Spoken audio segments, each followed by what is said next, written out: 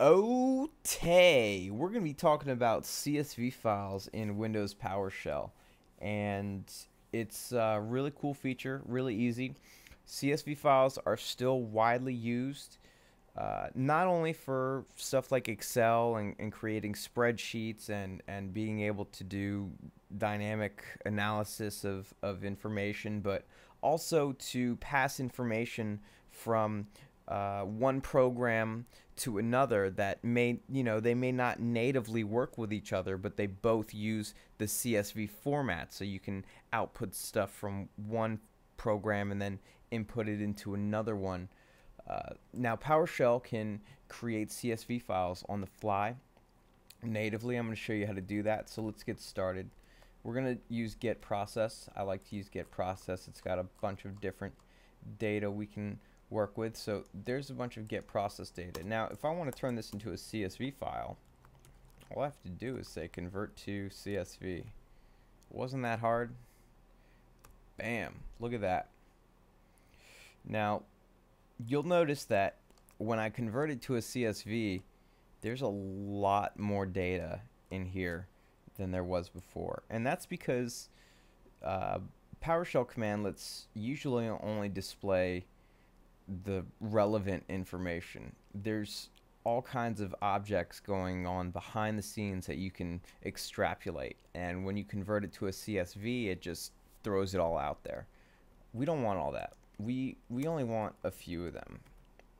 So let's use select object, and we're gonna specify we want the name, and then how about the CPU, and then we're gonna get a description, and we'll also pull the product, and then we're gonna pipeline those objects to convert to CSV.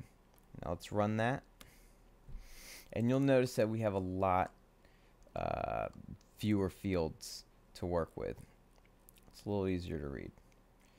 So now we have our CSV file on the host, and we want an actual file of it. So now we just pipeline it to out file, simple commands, and I'm just going to put it on my desktop.